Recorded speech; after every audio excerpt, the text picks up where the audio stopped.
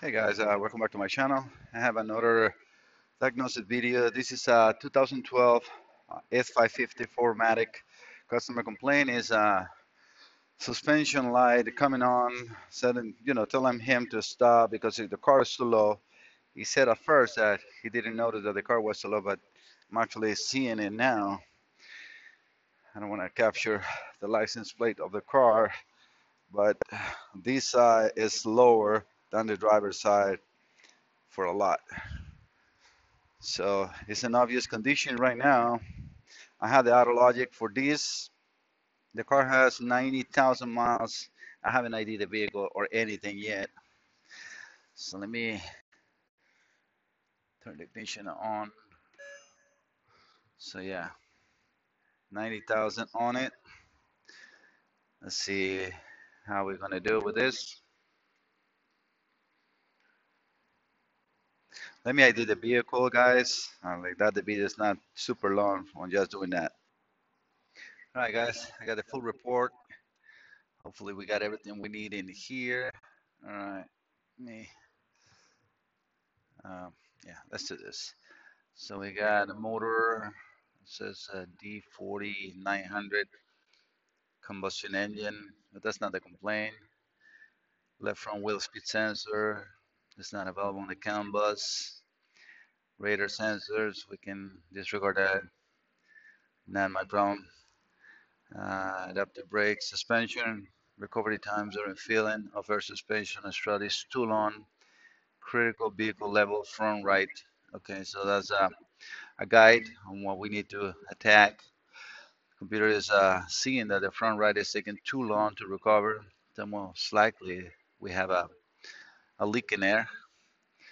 Let's see what else we got. Anything that has to do with that.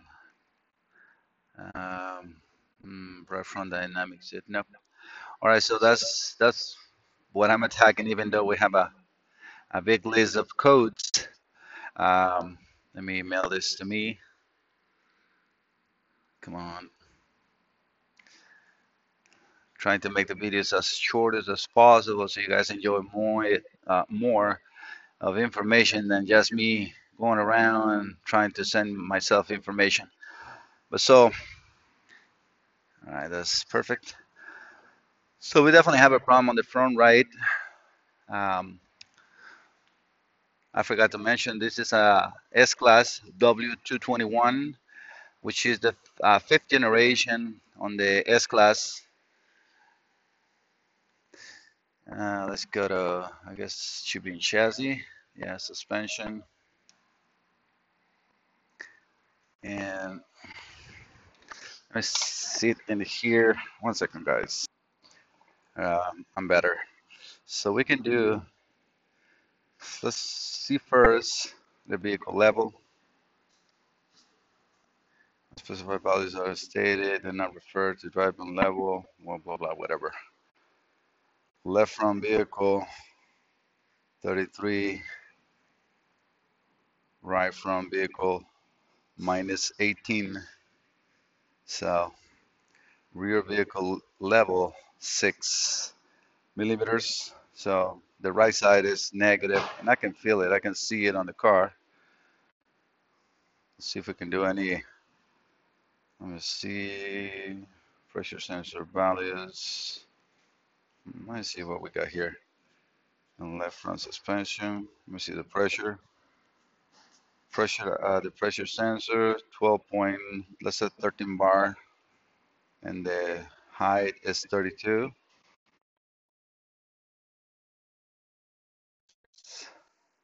Now let's go to the right. Yeah, look at the difference in pressure. It still holds some pressure. Let's say 5 bar and minus 16 pressure on left rear. So we got positive pressures on the left side. Let's see the right rear. It still is a positive pressure. So yes, everything is on the right side. This is just by me sitting in here, you need to collect information, make sure that you're going and attacking the right problem, right? I mean, we know that we have a suspension issue. It seems like computer is reading right. Now let's do, we have a dynamic test.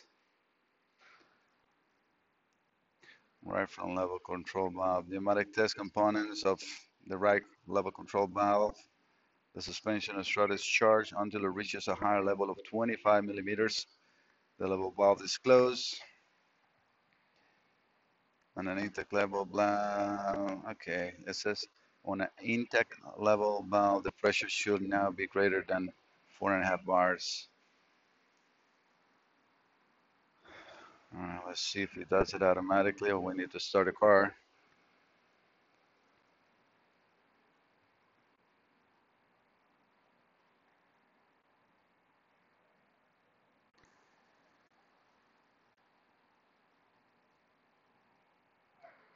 You see fail. Let's go to another one. That one fell immediately. But do I need to have the car running? I don't see anything that tells me that. I mean, I know that this has to have a reservoir, right? So let's just start and see what it does on the left side. Pressure relief valve open for 5 seconds. Yes, it fell. So, and we know that the left side is not bad. So let's just start the car. Let's go back out of here. Left front level control valve. Let me see what else. Left test between compressor and belt plug. No. Let's do this. Let's try the left side.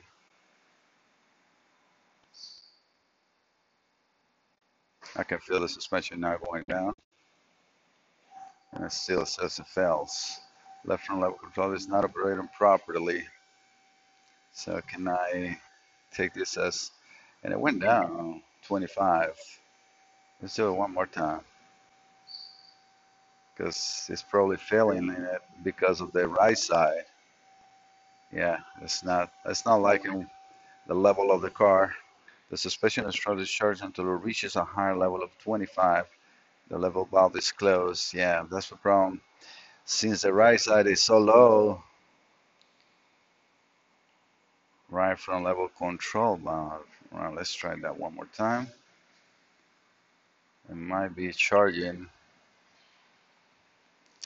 Checking the level of the suspension. Yeah, it fell. At least on the left side, it tries. It didn't change.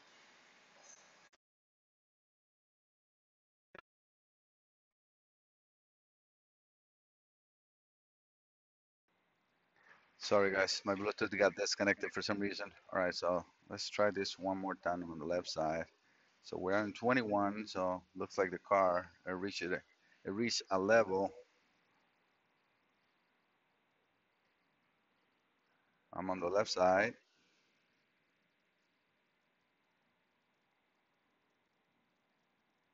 Yeah, it's not liking it still, but it went down. All right, let me try to stop the car. The technician on. It doesn't tell me what the requirements for this test is.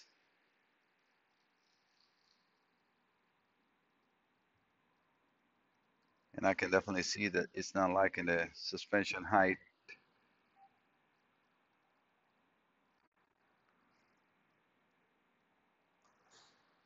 Yeah, no, it's not letting me do it. Airmatic compression unit. Pressure release valve will be open for 5 seconds. Compressor will be switched for 50-second maximum.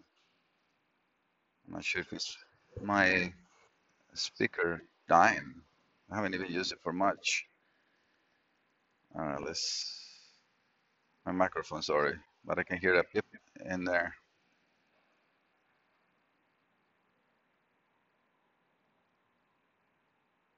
Test pass.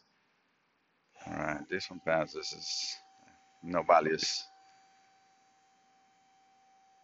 See if we can do the rear.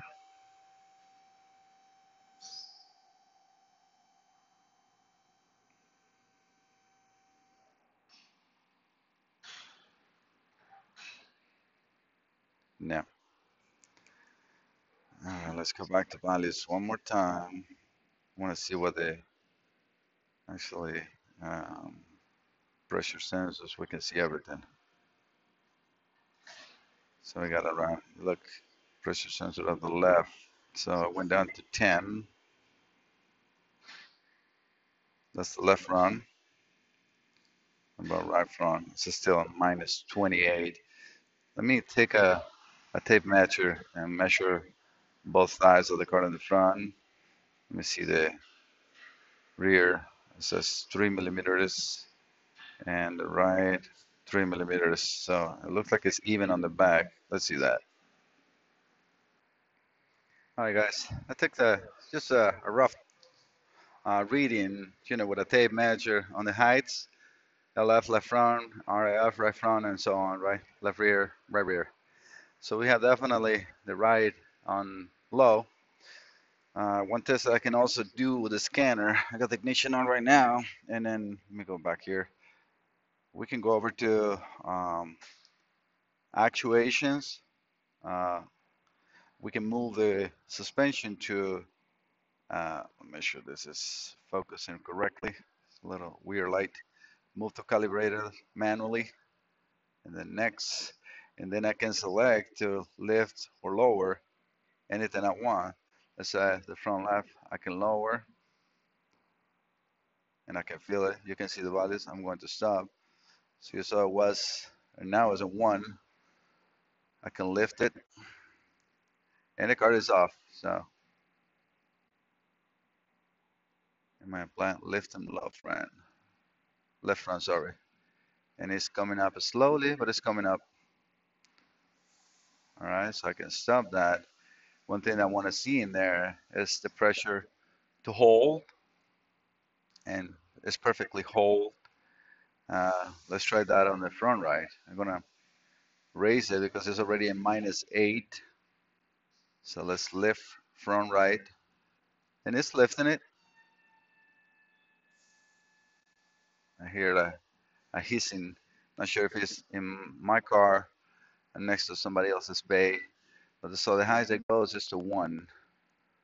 Let me stop that and look at the values.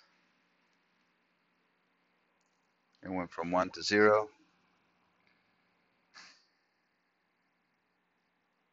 Might have to start a car, make it this a little quicker. But yeah, you can see there is losing impression. I was actually doing a little faster. Let me start the car 1 second so we can charge the compressor better. You can see now it's a -2.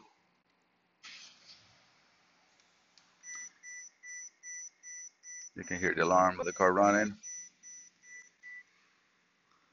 So let's do that again. Let's lift the right front. And I cannot go, well, actually with the car running, I went to 2. I'm gonna accelerate a little. I mean, even if it doesn't matter, it's an electric compressor, right? So it doesn't go past 2 millimeters. Let's stop that. Immediately it wraps 0. I mean, I can see the suspension. It did raise a little bit, and I can feel it on the car, but not much. Not as on the left side, because if I lower the left side, look at the numbers now, you can see that the right side is holding because the left is high, so we can stop that. See, it's now in -15. Let's try to lift the right and see if that changes. Lift in front right. Just it can. I mean, it is doing it a little bit. Trying to go to positive numbers. 0 is the maximum.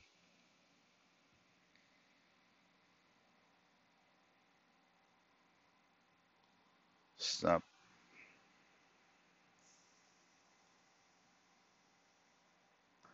-2.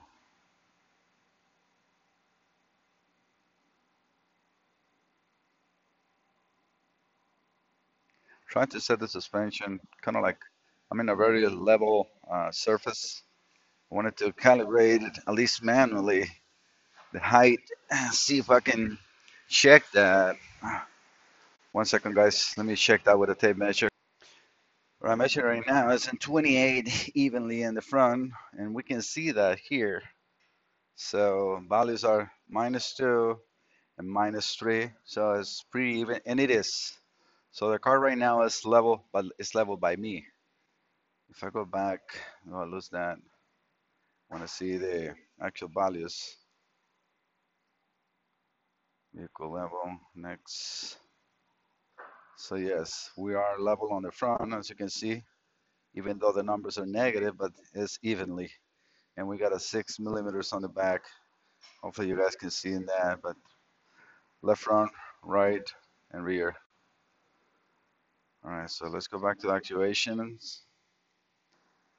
Actuations, levels, manual, next. Because we can see everything we want here. So let me turn the car off. Put the ignition back on. Let's see what we see. Because as far as height, it is reporting the right height.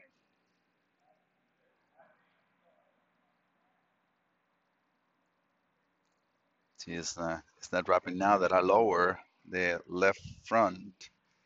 This is staying in there, but that doesn't mean we're in the right height. So let's try to lift the front left.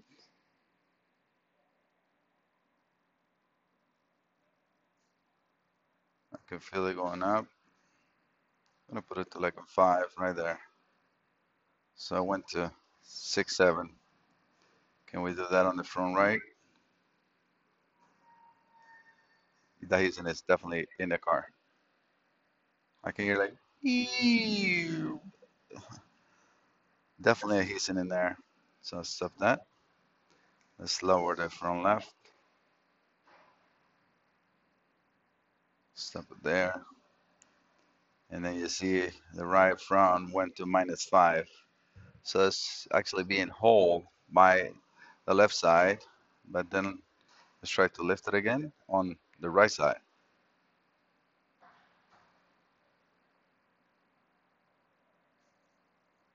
Nothing happens. A little bit.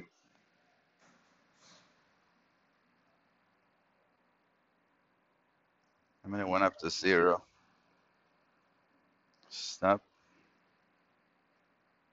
And it goes negative immediately.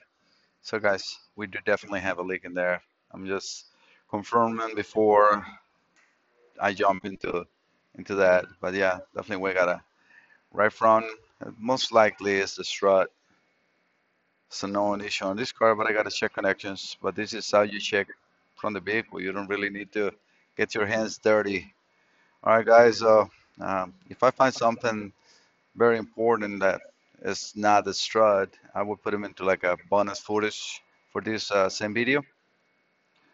Otherwise, thank you so much, and don't forget to subscribe. And this is how you diagnose at least a problem with the suspension. We can activate it up and down. We know that it didn't pass the test. We gotta go straight to it. I will most likely put some bonus footage, and then get it on the video.